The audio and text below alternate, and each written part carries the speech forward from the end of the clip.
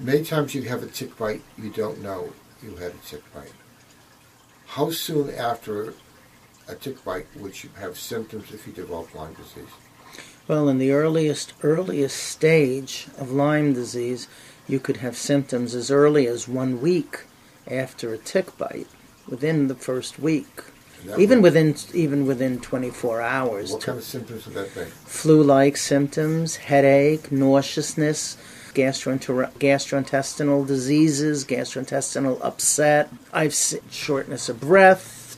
Sometimes you get a certain type of look to the bite, but it's usually how long afterwards?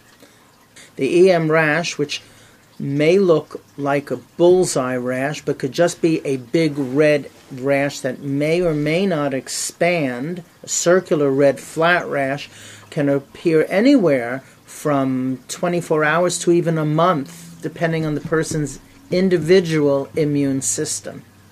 You also could have Lyme disease and no rashes, that's it?